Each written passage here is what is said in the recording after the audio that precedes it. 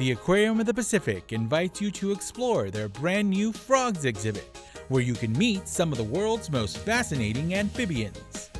Located in a newly redesigned section of their tropical Pacific gallery, Frogs takes guests on a global journey with educational displays and exhibits featuring creatures like frogs, toads, newts, and salamanders. The name of the exhibit is Frogs, A Changing World. And so this exhibit has to do with our conservation. So we do have a lot of different types of species. And one of our main goals here is just to really put out there into the public on how much we really love these animals. And also just make sure that they do understand how important these animals are to our world.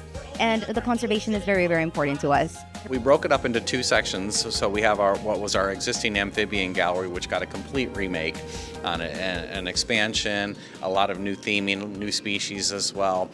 We increased the overall number of exhibits and species in that space. And then we moved over into what's our PV gallery, our Pacific Visions gallery as well.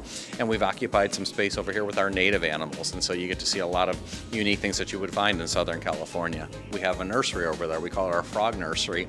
And it's set up like a laboratory where you're looking through the window. Staff can be in there on a microphone and interact with guests. We have microscopes in there so we can show close-ups of tadpoles on monitors outside. Frogs have been a part of the aquarium for a very long time, and it's one of those things that's fascinating for the visitors. If we survey them, they all want to see more frogs. Like, people love frogs. It's something maybe from our childhoods that we remember.